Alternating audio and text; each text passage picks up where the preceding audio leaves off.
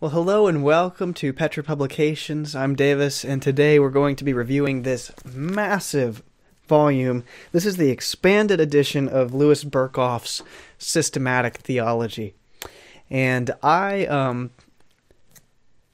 have been studying this for about 6 months now, and I just finished it the other day, and it is just fantastic. I sort of broke this into sections where there were chapters. He had kind of broken it interestingly in a very readable fashion, I thought.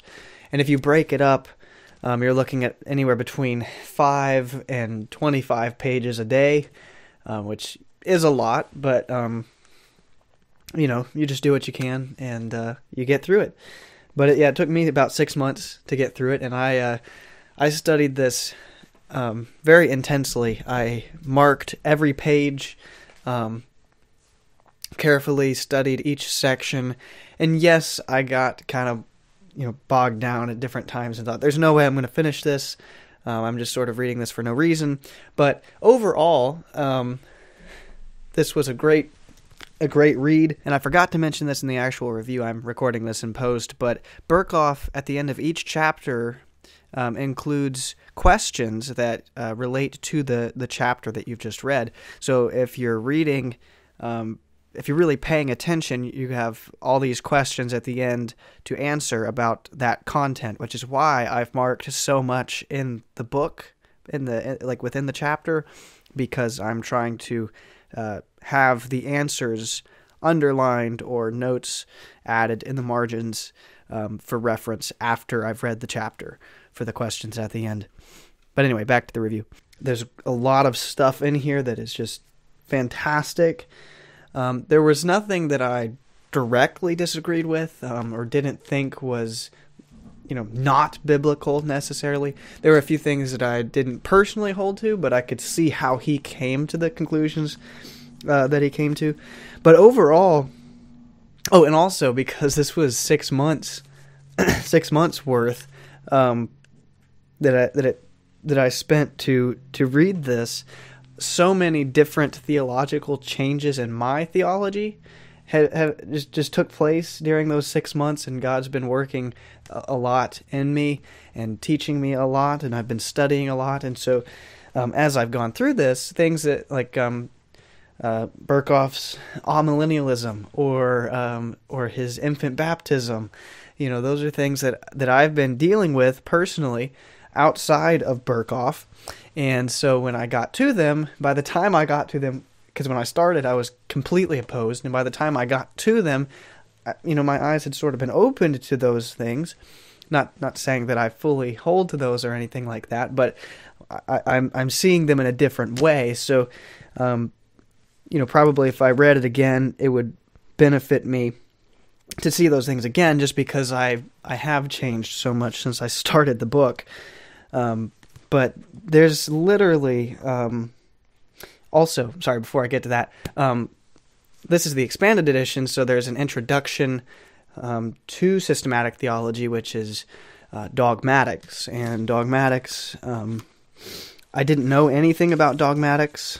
Great introduction to dogmatics, great introduction to systematic theology, and very concise. I thought it was 200 pages of the introduction and then 800 pages of the systematic theology. So all in one volume, which is amazing. Very readable format, enough room to write, not too long of sections, I didn't think. Chapters were relatively short. But what I was going to say before I got thought of that was nothing is left out in this systematic. It's one volume, and I know there are systematics that dwarf this book, but nothing is left out. Everything is in it from beginning to end. Doctrine of God, God's existence, the communicable, the incommunicable attributes of God, all the way to the doctrine of the end times, eschatology, all the eschatological views, everything. I mean, literally everything you could possibly talk about in the Bible is in this volume. And that's one thing too, is this is forever going to be a fantastic resource if you need to study a particular doctrine, or you just need a quick reference. Remind yourself, what does this mean? What does that look like? What did that look like in history? Berkhof does a fantastic job of going into the history of the doctrine. Every new doctrine he introduces, he says, here's the history, here are the opposing views and how they got there, and it's just a fantastic way to look at everything. So you get a historical view, you get the biblical view, Old and New Testament, and then you get the applications of that doctrine, and literally everything that you could possibly want in a systematic, I think. But yeah, if I ever need to reference any of those things, this one volume, it's all there. So that's great. And I think that's pretty much it. I do absolutely recommend this. This is going on to my favorite books list. This is not just probably not just, maybe it is, but probably not a book that you would just sit down and read for enjoyment purposes, but it is a fantastic book. It's not too hard to comprehend. It's not too far out there. He writes in a very cohesive way, and it's very, very easy to understand what he's saying.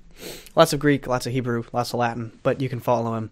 It's not too difficult. But that is pretty much all I have for today. I hope that was a blessing to you in some shape, way, or form. If it was, please let me know in the comments down below. I would really appreciate that, just to know that these videos are helping anyone. If you need prayer or anything, also please feel free to comment that down below. I've got a website. You can reach me privately through there, or my email, which is available on my About page. Until next time, thanks for watching. God bless.